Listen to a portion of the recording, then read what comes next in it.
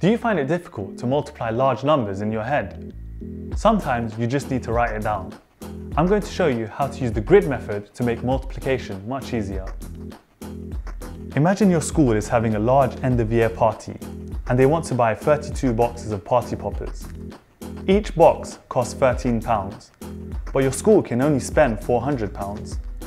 You want to work out if the school can actually buy all of these party poppers with the money that they have. We would need to do 13 times 32 for the total price. But how can we do this easily? The grid method is simple. First, we need to partition the numbers to make them more manageable. So 13 becomes 10 and 3, and 32 is 30 and 2. Now we need to draw the grid and pop our numbers in. So we'll put 10 and 3 on the left-hand side, then 30 and 2 above. Next we can start to multiply the numbers and then add them all up in the end. The times tables are really useful here. I'll show you what I mean. We start with the first row.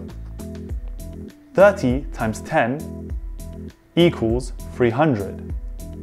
And 2 times 10 equals 20.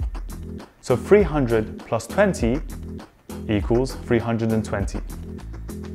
Then for the second row, 30 times 3 equals 90. I know this because 3 times 3 is 9.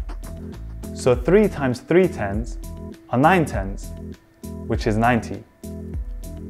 2 times 3 equals 6. So 90 plus 6 equals 96. Now all we need to do is add 320 and 96. We can use the column method to do this.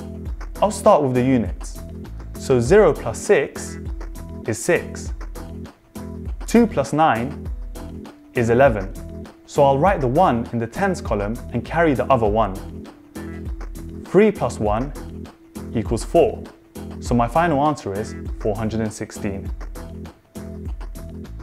Check out our video on column addition if you need more help with that. Going back to our question, the school only has £400 to spend, but the party poppers cost £416, so they can't buy 32 boxes of party poppers, they can only buy 30. Here's something else for you to try. It's not as tough as you think. Try using the grid method to work out 12 times 113. And here's a hint. It's the exact same method, just partition 113 into 3 numbers: units, tens and hundreds. Show it to your tutor at your next Tutors United lesson when you're done.